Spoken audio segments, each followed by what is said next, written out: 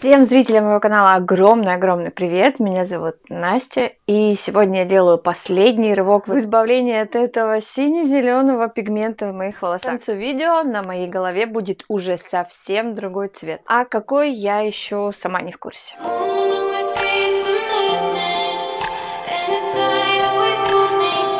Не забывайте подписаться на канал и нажать колокольчик, чтобы не пропустить еще больше видеоэкспериментов здесь. Ну а мы продолжим. 2 месяца, целых 2 месяца синяя тоника продержалась на моих волосах. А цвет стал немного тускнее, потом спустя 9 помылок головы я сделала небольшую коррекцию цвета, нанесла вот сюда синий цвет, и получился такой классный плавный переход. Потом нужно было двигаться дальше, и я начала смывать синюю тонику маслами. Масла достаточно хорошо вымыли вот этот основной яркий синий пигмент, но этого было недостаточно. Тогда я сделала смывку аспирином и аскорбиновой кислотой. Ниже в описании я оставлю ссылочку, это было в моем прошлом видео.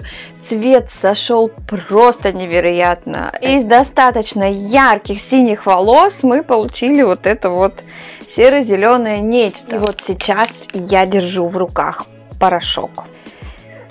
Пора!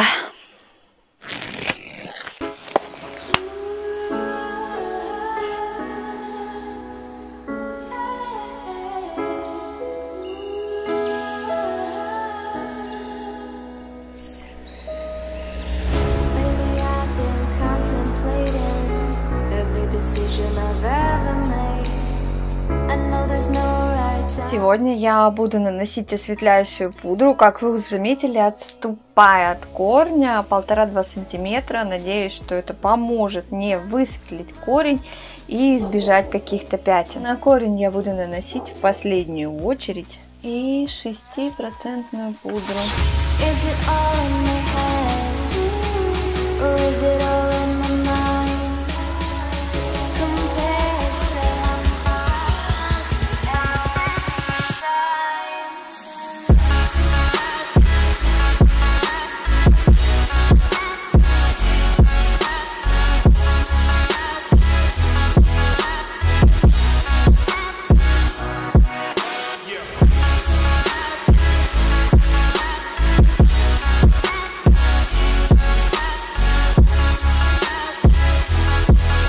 И да, девчонки, хотела сказать по поводу пудры. Я всех вас слушаю, всех вас читаю, все ваши комментарии, замечания принимаю ко вниманию. И в этот раз я хотела купить другую пудру для обесцвечивания, что-то типа Blond Me или Горы, но, к сожалению, в профессиональном магазине у дома не оказалось никакой пудры, кроме Estelle.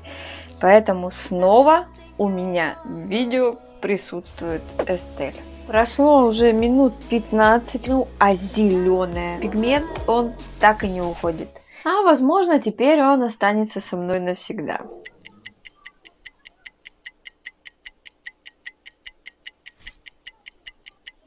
Окей, пойду я смывать весь этот позор и вернусь к вам уже перед окрашиванием. Ну что, я вернулась. Цвет, конечно, офигеть не встать. Зеленый цвет впечатался просто в структуру волоса, видимо, потому что даже 6% окислителем его оттуда было не вытащить. Поэтому выбора краски у меня не так и много. Что меня радует в этот раз, это цвет корней. Он получился гораздо светлее, чем когда я обесцвечивалась в прошлый раз на троечку. Так, выбор мой пал на вот таких вот красавчиков. Зеленой тоники я, к сожалению, не нашла нигде, ни на одном ресурсе, поэтому ее сегодня нам будет заменять вот такой вот сочный престиж. Я буду делать затемнение корня с последующим переходом на такой ультрамариновый синий, даже с голубым оттенком. В общем, посмотрим, что выйдет, не буду загадывать. Давайте уже начнем.